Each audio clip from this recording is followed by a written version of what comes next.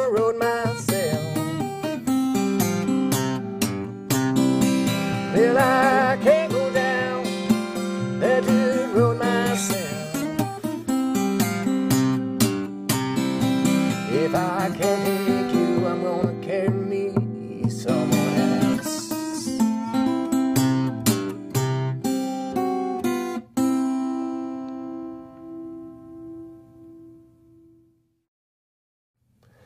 All right, that was Down the Dirt Road Blues, which completely different rhythm than Poor Me, but a lot of some of the same sort of positions that we're going to be using. Now, in relation to the different positions that we're going to be playing out of throughout the lesson, I do put the simpler arrangement first. Doesn't mean that it's a simple song or an easy song. It just means that whatever is the simpler, like with the C position, we're only going to cover Poor Me and Down the Dirt Road Blues. So I put Poor Me first because that was obviously the simpler arrangement or piece, and Down the Dirt Road is a little bit, you know, it's a little bit more aggressive, it's a little bit tougher of a song. And Down the Dirt Road also has 34 Blues, which is very similar. It's got a different rhythm to it. I'm not going to cover the differences between the two because I used 34 Blues on a Delta Blues anthology lesson that covered Patton, Willie Brown, Tommy Johnson, and Son House. So I took 3 songs from this Patton lesson, really, and applied it to that Delta Blues lesson. So I did 34 Blues and Stone Pony Blues and another song as well. So Down the Dirt Road, again, different rhythm. It's more aggressive, but it's still relaxed nonetheless. The right hand is a different strumming technique that really than I think that I've ever played prior to, you know, playing this song. And what we're going to be doing in the intro is going with up. So we got up, thumb, 1, 2, 3, thumb, 1, 2. And again, as I said in Poor Me, and I'll continue to say it through every song, it's best to pick one direction of strumming with Patton's music. So whether you want to go up or whether you want to go down, again, when I'm going down, I'm using my fingernail, but they're completely different approaches and they sound completely different. Where up has kind of more of a softer side, where down with my fingernail certainly has more attack to it. So the intro, up, thumb, 1, 2, 3, thumb, 1, 2. And that's all he's going to do, and he's going to slide up. But for sake of just practice, because I know, again, for me, I hadn't really played this sort of rhythm prior to this song. So if you just want to have something to practice with that rhythm to get it more familiarized with you, other than just that beginning intro, you can just go up, thumb, 1, 2, 3, thumb, 1, 2, 3, thumb, 1, 2. Just to kind of practice, get yourself used to playing that rhythm. Or you can go down.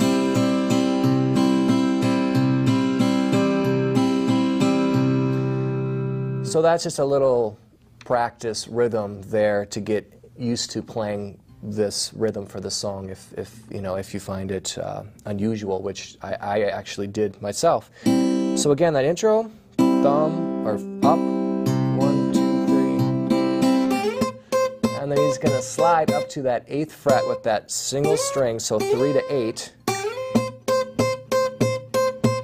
8, 6 to 3. Now, he's going to be doing this top tapping throughout the song, and for me, I use it for probably about half the song. So when he's going up, the best way that I've found to do this, and I'm certainly not saying that this is how Patton did it, but this makes the most sense to me, is for those of you who are familiar with just resting your pinky while you're playing, well, all I've been doing is now, instead of resting it, or even if you're used to floating it, is just using that, and you have to find a spot. You can tell that, you know, there's some spots that's going to change. So find a spot in your guitar that produces the tone that you want it to sound like. And when I'm doing that, if I wasn't doing the top tapping and doing this lick, I'd use my thumb So I would go.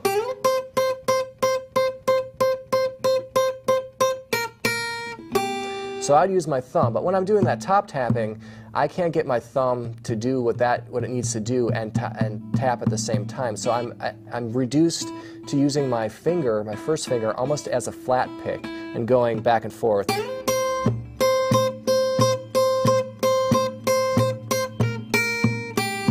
So that's how I approach the top tapping. And when I get down to this lick, so we got this. Got that signature lick. I cut out the top tapping when I play that lick. Now Patton doesn't cut it out, but I do, because to me the lick is so cool, and that's the focus that I want the attention to be on that lick. And anytime you add something, you are dividing the you know, if I'm tapping and doing the lick, the attention is divided when I want all the attention to be on that lick, because it's so cool. So I'm not going to top tap during that part, but again, Patton does. But the lick is going to be 4th fret 2nd string, 3rd fret 1st string, back to that 2nd string, down to our 1st fret on that 2nd string, G's open, 4th string 3rd fret, back to that 2nd string, and back to C. So it's actually pretty similar to the lick that we learned in Poor Me, but this one's just slightly different. So I'm going to play real slow, looking at that left hand.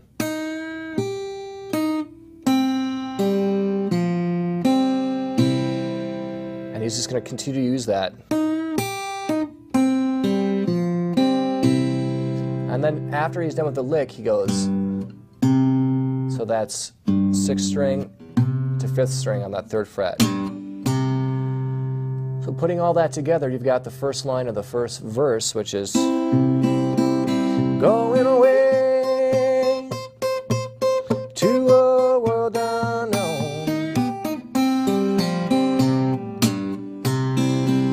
Going away to that world unknown. So now we're sliding up that G-C type chord that we learned in Poor Me. And again, we're sliding it up to, so if you took a C, I'll just real quick, add that 1st string 3rd fret, slid it up to the 8th fret, but you're going to change the bass to the 6th string. It's a G, C type chord, but it's just an F. So you're going to do 8, 6, 3, and then the lick. We're going to walk up to G and go to G7. That walk up, since we're out of the C position, we're going to go from the 2nd fret 4th string to the 3rd fret, G's open to our G chord, and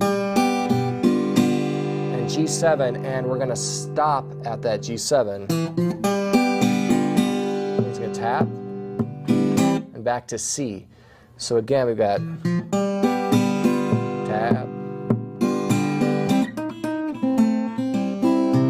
We've got that triplet run. So it's 1, 2, 3, 1, 2, 3, 1, 2, 3, 4, and all that is, it's very tricky, but it's on the 2nd string, 4th fret, 1st string's open, you've got strings 2, 1, 2, moving down to the 1st fret, we're going to be 2nd string, 1st fret, 3rd string, 2nd fret, and then it's strings 1, 2, 3. So we've got 2, 1, 2, 1, 2, 3, 1, 2, 3, 4, and all that is strings 1, 2, 1, 2, and 2 and 1 together.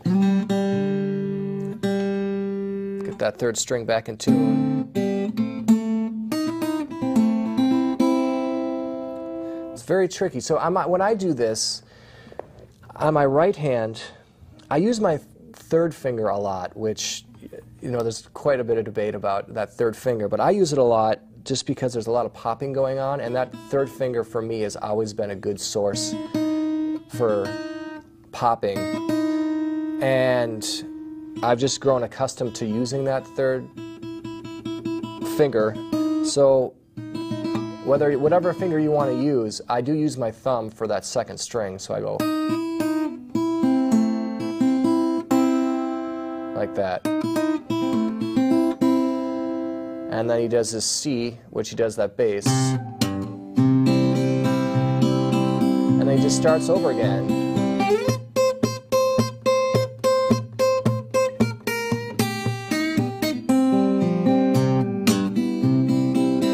He's got one verse that he's got two verses that he changes things a little bit. He's got the verse that says, I feel like chopping, wood flying everywhere, something like that, where it goes, well, I feel like chopping. He's going to go up to that 11th fret on that first string and bend it up. So, 8, 6, 3. So that's one variation. And I believe the second to the last verse, his G part changes. So he's going to walk up to G, back to G7, but come back to G, back to G,